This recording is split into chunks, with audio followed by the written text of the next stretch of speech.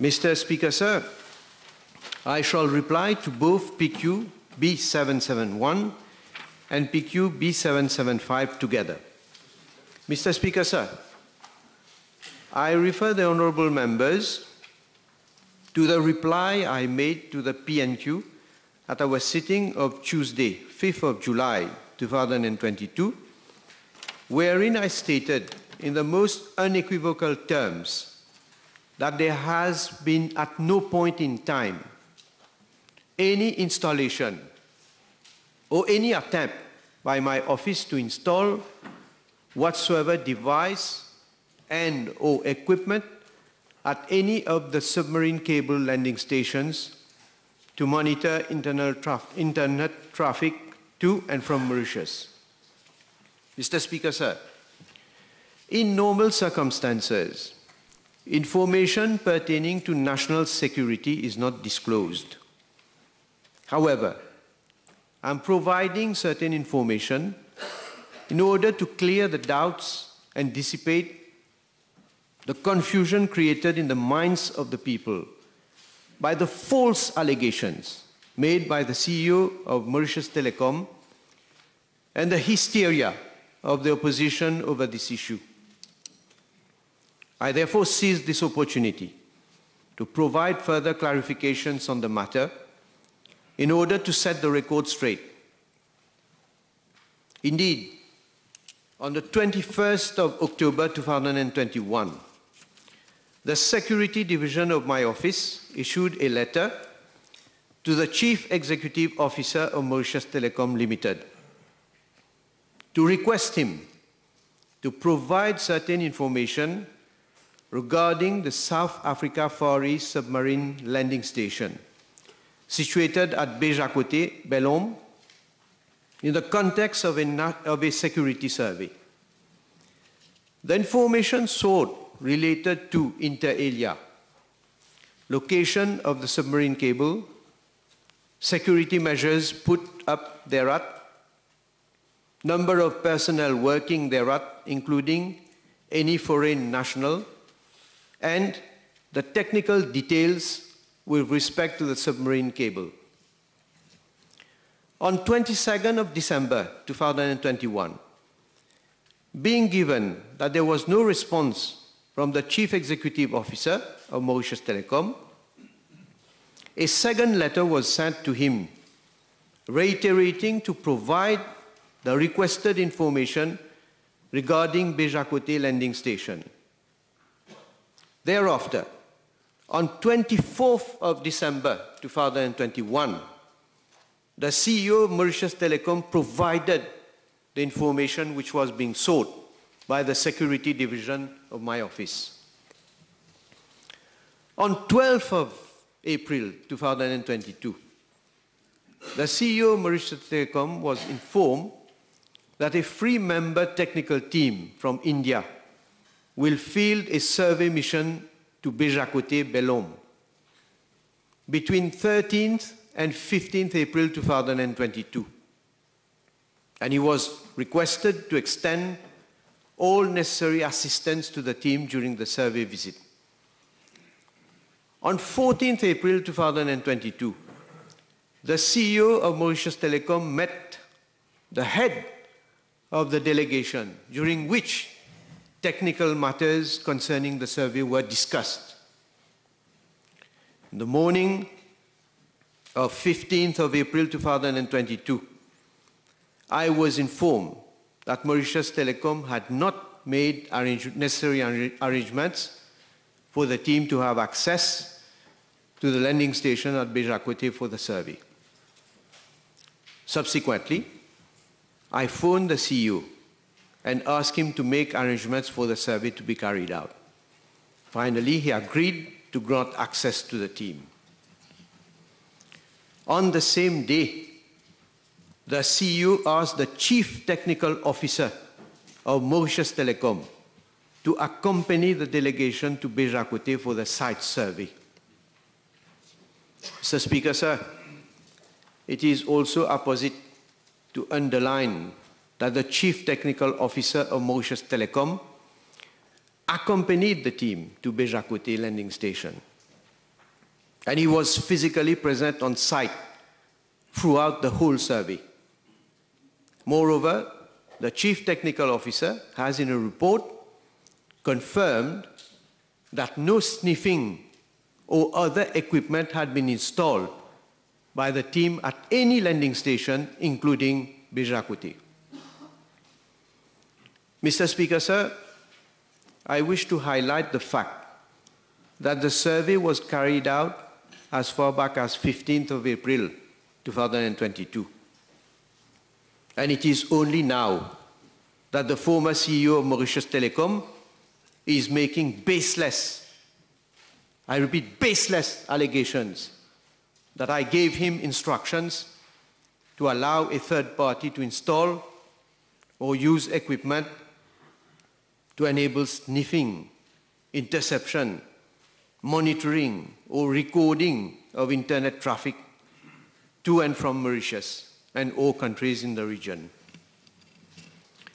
Let me restate most emphatically that I have never given any instructions, as alleged by the former CEO, for the installation of sniffing equipment. And at all material times, the question, and the only question as regard to Bejakote landing station, was the conduct of a survey by the Indian team in the interest of national security. Mr. Speaker, sir, I have also been informed that the CEO had at no point in time brought or deemed it necessary to bring this matter to the attention of the Board of Directors of Mauritius Telecom, despite the fact that the request for the survey was communicated to him as far back as October 2021. The more so if he had reservations on the nature of the request. Mr. Speaker, sir, as the House is aware, following the baseless accusations made by the former CEO, I invited him to make a declaration to the police. However, he has so far failed to do so. The false statement, declaration and publication of Mr. SS have caused and are causing irreparable prejudice to Mauritius, the government, my office, and my person as Prime Minister, since this represents a grave risk to national security. I have deemed it my duty to report the matter to the police myself. I have accordingly given a statement to the police on 11th of July 2022. I have requested the police to initiate an inquiry into the matter forthwith. Therefore, the setting up of another inquiry does not arise. Monsieur le Premier ministre, vous avez fait référence à un survey, pas les correspondances que vous venez de mentionner, commanditées par le gouvernement mauricien. Est-ce que vous pouvez dire à la Chambre si vous avez fait une requête formelle au board du Mauritius Telecom? Si oui, quand et avec qui? Et ensuite, est-ce que le câble SAFE qui appartient à un consortium d'opérateurs, est-ce qu'il y a une requête officielle envoyée au consortium pour demander l'aval avant de procéder à ce survey? Mr. Speaker, sir, the honourable member maybe does not know the landing station at Bejakote is under the control of Mauritius Telecom. That is the first thing. Secondly, the security division of my office has written and communicated with the ex-CEO of Mauritius Telecom, requested him first to provide some technical information. As far back, as I say, 21st of October 2021, with a view to carry out a survey. And thereafter, as I have replied in my answer, there have been other communications to the ex-CEO of Mauritius Telecom.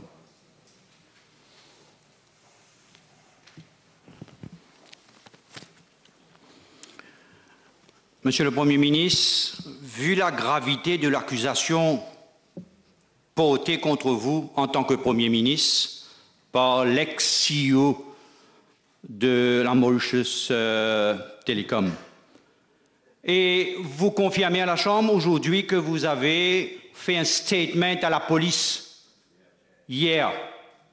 Cette même police tombant sous vos responsabilités. Dans ce cas, vu que des précédents cas, des membres de votre gouvernement, l'honorable Colin Davelou, le feu Raj Dayal, l'honorable Yogida Sominoden se sont retrouvés dans les mêmes situations que vous, est-ce que vous ne pensez pas que c'est bien pour la transparence, dans l'intérêt du pays, que vous présentez votre démission et à la suite de l'enquête, vous revenez?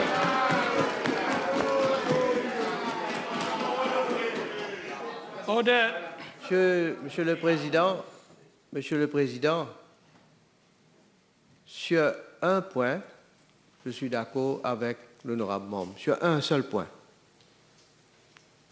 C'est une allégation plus que grave, extrêmement grave, qui a été faite contre moi. Et le même raisonnement de cet honorable membre.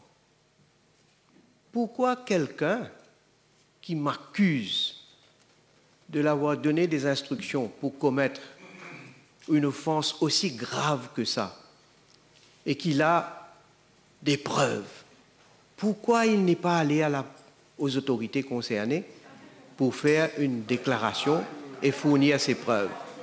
Je lui ai donné quelques temps. Mais étant donné que, après, peut-être à travers son porte-parole, il est allé dire qu'il va venir de l'avant avec d'autres preuves vendredi dernier. J'ai attendu, j'ai rien entendu, j'ai rien vu. Et là, apparemment, il va donner d'autres preuves. Je ne sais pas si c'est aujourd'hui ou quand. Donc, ma patience a des limites aussi, Monsieur le Président.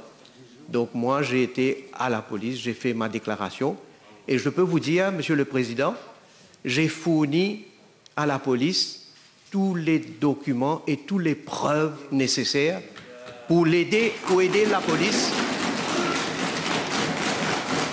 pour aider la police à faire son enquête. Maintenant, c'est entre les mains de la police. Et on verra. On verra, Monsieur le Président. I don't speak out of thin air. As Prime Minister, I don't speak out of thin air. And I stand by what I say. But time will tell. The hysteria of this opposition, brandishing high treason. They are talking about high treason. Why don't they? Where's the high treason? There are so many barristers there. Why don't they go and make a declaration for accusing me of high treason? Just soulever les pancartes, venir faire high treason, faire joli. On verra. On verra, Monsieur le Président. I'm speaking here before this assembly today. With time, we will see. Oui, Monsieur le Premier ministre, on verra. Monsieur le Premier ministre, vous êtes accusé de haute trahison par nul autre qu'un de votre proche collaborateur. CEO de Mauritius Telecom en poste qui fait cette allégation, accusation et révélation. Can you table all the correspondence between your office and the Mauritius Telecom regarding the survey? Not seeking information, but regarding the survey you requested. All the documents that you exchanged between Mauritius Telecom and your office. Can you table it to the House? Monsieur le Président, je viens de dire, j'ai donné mon statement à la police. Toutes les communications qu'il y a eu entre the security division of my office with Mauritius Telecom has been submitted to the police.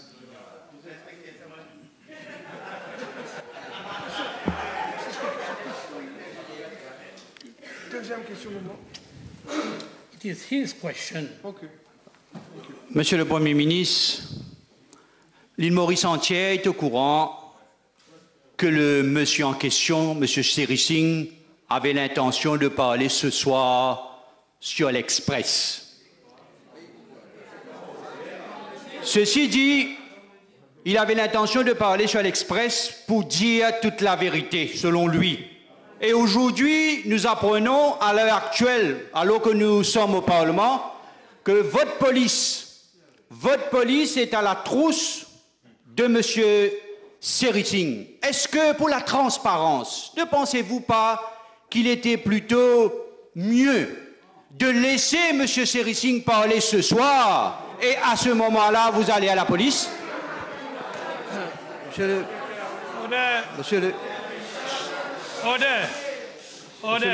Monsieur le Président, je vois que l'honorable membre est beaucoup plus et mieux informé que moi, comme Premier ministre.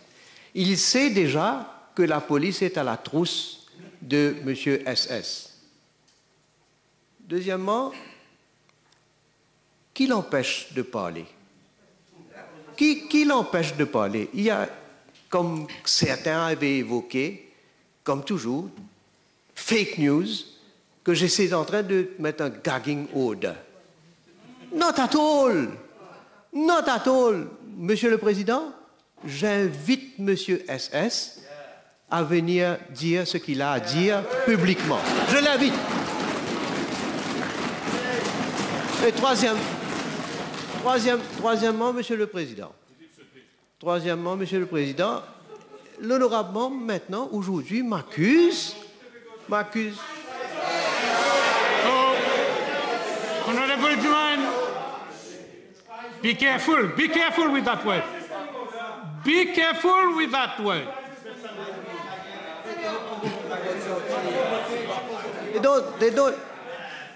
They don't want to hear my answer. L'honorable membre, what trahison? Mr. Speaker, sir, can this honourable member be requested to withdraw the words haute trahison?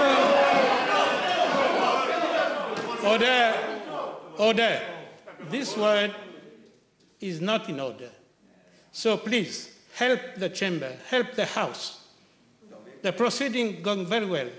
Please, in the spirit of democracy, withdraw that word. Withdraw. I won't. So you have to withdraw yourself from the chamber.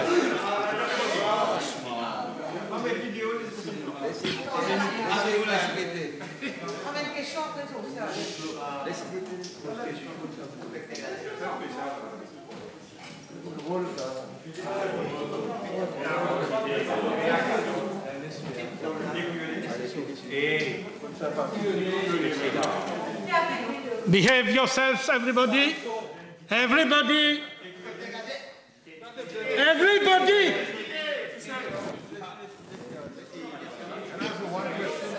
Loyal. Yes, Mr. Speaker, so I was answering. The third point I wanted to make with regard to what the Honourable Asiyavaden has said. Now he is taking me to task why I have reported the matter to the police yesterday. Huh? Look at the two questions. The first question of this, I don't want to comment the Honourable Juman, is state if he has filed or proposes to file a police complaint.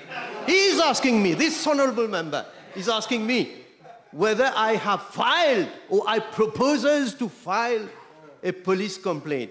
And if not, for the benefit of the House, obtain from the Commissioner of Police whether the latter has proprio motu started an inquiry by himself. Huh? This is the question. This is the question of the Honourable Asiyavaden, whether an inquiry thereto will be. I have therefore gone to the police. Now, if I had not given a statement to the police yesterday and today, they would have taken me to task today. Why is it that now you're not going to the police? Why is it that you're not reporting the matter to the police? So anyway, you will lose with them. But for me, what is important, when those allegations were made, They are very, very serious allegations. And of course, the first thing, I invited the one who is making the allegation, go to the authorities, make your formal complaint. But nothing happened. And of course, I will take whatever initiative needs to be taken. And can you imagine, Mr. Speaker, sir? They are making a lot of talking about this issue. This Mr. SS, he was aware of this survey since 21st of October 2021. 21st of October 2021. He doesn't report to anybody. They are talking about this honorable member who has left the House. He's saying whether I had communicated to the board, whether I had communicated to the board of Mauritius Telecom. The CEO of Mauritius Telecom, who is answerable to the board, has not at any time expressed any concern to the board from 21st October 2021 to 30th of June 2022, date of his announcement that he is going to resign. That is the notice that he gives to Mauritius Telecom. There have been 4 board meetings. 4! 9th of December 2021, 17th of February 2022, 14th of April 2022, 20th of June 2022. He doesn't show at least any concern, any worries about somebody who asked him to do an illegal act. He doesn't intimate not a word to the board.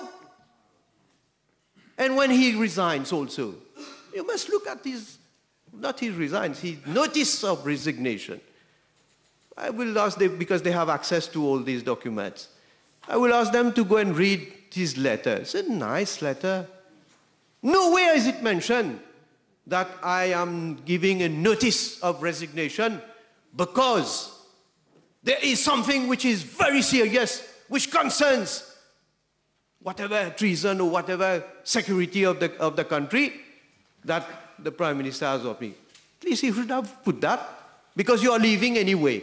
Put that in your letter. Not a word. In fact, he is saying that he is ever grateful to the chairman at the board. Wow. We'll see. Continue. Time over.